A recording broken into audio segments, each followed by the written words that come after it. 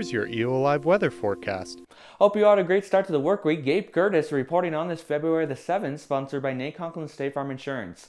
Wide range of temperatures were reported today, 30s and 40s from LeGrand to Ontario, yet higher in elevation at Meacham, we are at 54. That's due to a strong temperature inversion. Yes, we didn't really have much of any fog today, although we are trying to get developing high pressure. We got a warm air mass moving over a cold air mass, and that takes some time to filter in that warmer air into the heart of the valley, but we will get there. 63 degrees, the warmer spot over in Pendleton. Otherwise, we were the low to mid 50s out west.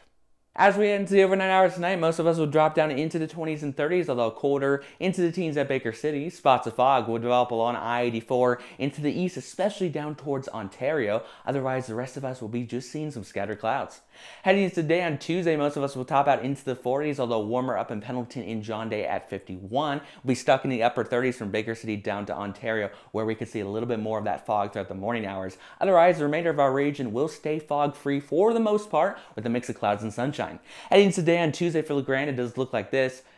Isolated fog could be in spots throughout the morning hours. Otherwise, we'll be seeing lots of sunshine by the noon hour. Highs will top out into the 40s with increasing high cloudiness. Southerly winds will be light. Heading into my short-term forecast for the Grand Ronde Valley, I'm tracking 43 degrees for Tuesday, going into the lower 30s overnight. Into the upper 40s on Wednesday, lots of more cloud cover. We might not see much sunshine. As we extend into the 7-day period, lots of sunshine will be continuing through the rest of the week. Best chance to hit 50 degrees will be on Thursday and Friday. Our first chance of precipitation with some slight cooling will be on Monday. Right now, we could see a mix of snow, rain, and graupel, although the precipitation looks light. This has been Gabe Curtis bringing you the most accurate forecast that you can get here in Eastern Oregon. Thank you to folks down at Conklin State Farm Insurance for sponsoring this weathercast, and I'll catch y'all tomorrow.